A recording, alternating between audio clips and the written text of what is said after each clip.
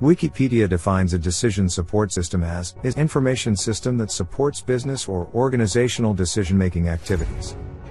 DSSs serve the management, operations and planning levels of an organization, usually mid and higher management, and help people make decisions about problems that may be rapidly changing and not easily specified in advance, i.e. unstructured and semi-structured decision problems. Decision support systems are a paradigm shift from ERP and accounting systems, which provide people with stacks of reports about what went wrong yesterday, to decision support systems which provide these same people with the real-time information they need, when they need it, to efficiently do their job without making mistakes.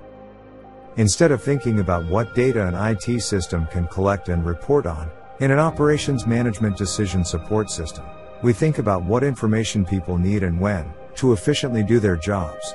In manufacturing and industrial distribution organizations, a NARTech decision support system for operations management performs the following functions. 1. Provides production and materials managers with the real-time status information they need to efficiently run their operations. 2.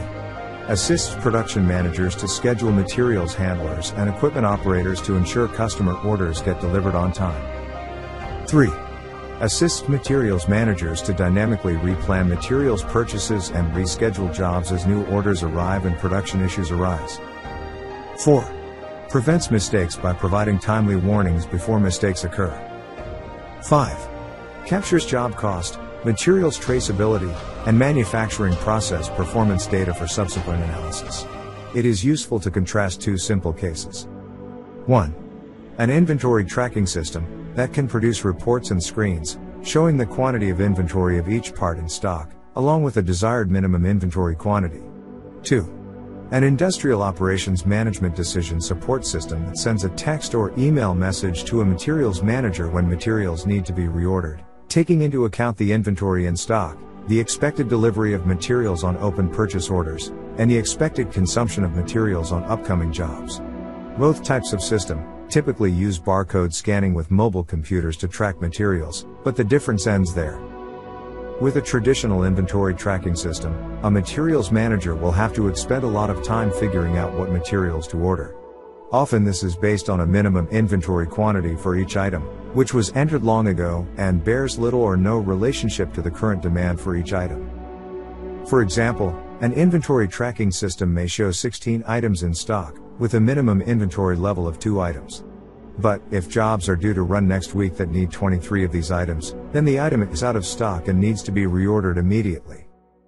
For the materials manager to manually track the required materials for each item in stock, on a daily basis, especially in a make-to-order manufacturing plant, where the demand for specific raw materials parts may vary dramatically from day to day, is an overwhelming task.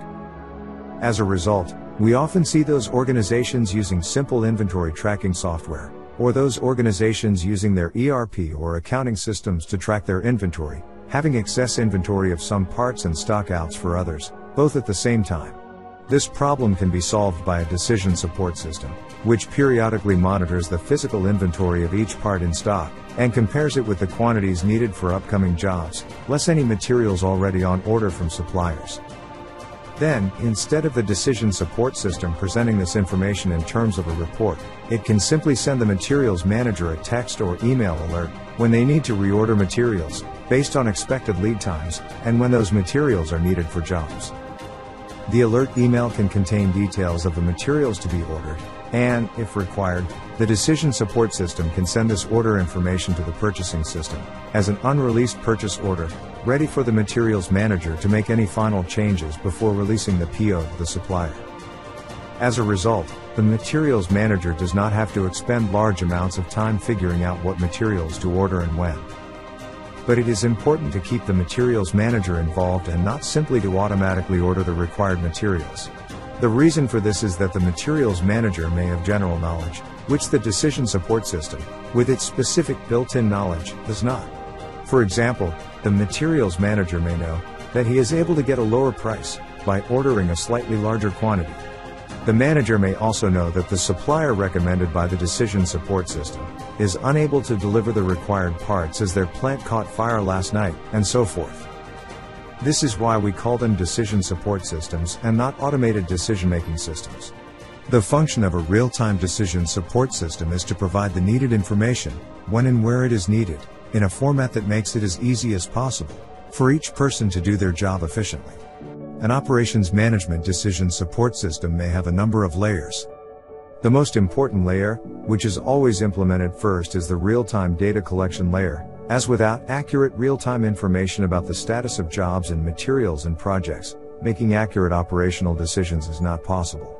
This data collection layer may be integrated with shop floor equipment, such as weighing scales, barcode labeling equipment, and process control equipment. It may also be integrated with data from ERP and accounting systems, as well as CRM, CAD, and e-commerce systems. This data is collected in near real time, into a real-time operations management databank, which contains an accurate real-time view of the status of customer orders, purchase orders, jobs, materials and projects at all locations throughout the organization. This databank also collects operational history data, including the materials traceability history of what materials went into each job, what materials were shipped to which customers, and when they were shipped, as well as the cost of each job, and lots of other operational performance data, such as rework and scrap. This databank can be used to provide an integrated, real-time view of operations to managers and other employees, wherever and whenever they need it, over the internet. It can be used to feed data to other systems, which need this data, and can also be used as the basis for business intelligence reporting. This information can then be used to advise materials managers as to what materials need to be ordered and made. It can also be used for dynamically scheduling jobs to help ensure that customer orders get delivered on time. Finally, changes in the databank can be monitored by intelligent agents within the decision support system to generate alerts by text message or email for managers and other employees when they need to take some action. A decision support system for industrial operations management does not exist on a standalone basis, except in very simple circumstances. Typically, a decision support system automatically exchanges information with a number of other systems, such as those shown here, as well as sending alerts and warnings to managers when there are events that they need to pay attention to. This is to ensure that people have the information, which they need to make decisions, appear automatically in the systems they use on a regular basis as their primary source of information. In this way, when they receive a text or email alert message, they do not have to go looking for the backup information they need in a variety of systems. The decision support system can help assure that they are presented with just the information they need to quickly make critical decisions and are not overwhelmed with extraneous data. A decision support system can also prepare data to be sent to other systems, pending approval by the manager, or even send the data to the other system in an unreleased state, pending approval, which can further save the time of operations managers and their staff and prevent mistakes. Thank you for watching our video about operations management, decision support systems, and their application in manufacturing and industrial distribution.